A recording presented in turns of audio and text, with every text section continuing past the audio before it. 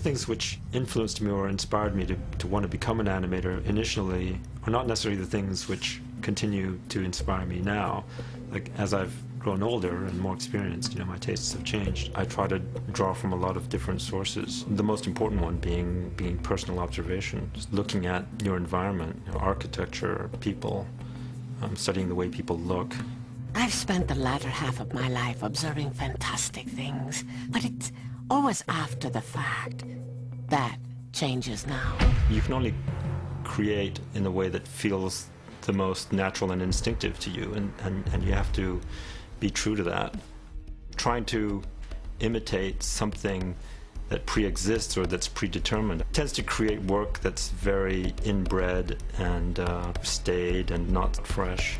You got a million UDs standing around collecting dust. I try very much to avoid those kinds of formulas. So in that sense, I'm approaching it as if I'm inventing a way of using the medium. Originally, I started doing animation without any voices at all because, in a sense, I wanted my animation to be pure, but in the end, I mean, it only serves to enrich the experience from the viewer's point of view. What the hell was that? Don't move.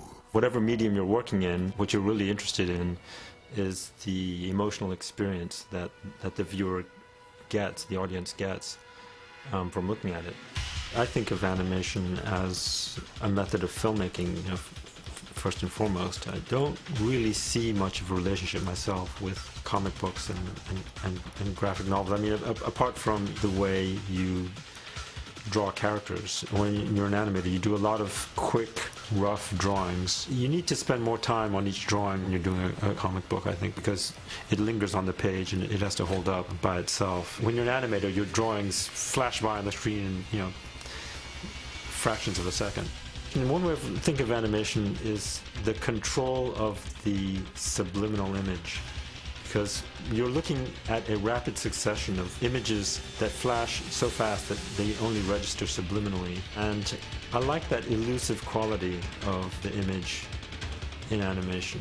But a man like you does not understand such a thing by being lectured. You must experience it. I'm very fortunate to have a really, I think, a very top-notch crew here. A lot of these animators and other artists are people that I've worked with over the years, and so I'm able to select them and assign them jobs which they are best suited for, depending on their individual talents. So if somebody's good at drawing effects or close-ups, then they'll get those scenes. Other artists are better at doing fast action scenes, and so forth.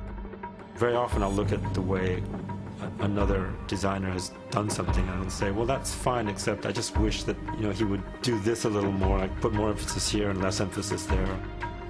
Creating is as much knowing what to avoid doing as knowing what you have to hit.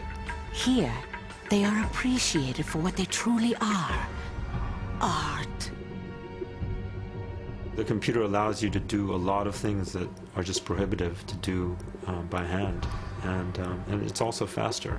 Doing things digitally, it allows you to keep things organic throughout. You can keep making creative decisions all throughout the process, whereas traditionally you had to pre-plan everything exactly how it was going to be beforehand. For me, the thing that is appealing about doing animation by computer is that it continues to progress, and so the technology keeps advancing, and each year practically we see the medium develop, whereas you don't get that with 2D animations. In the end, I think whether the character is drawn by hand or it's generated by a computer program, I think the audience doesn't care, really. It's what the character and the story is able to convey emotionally. That should be the key.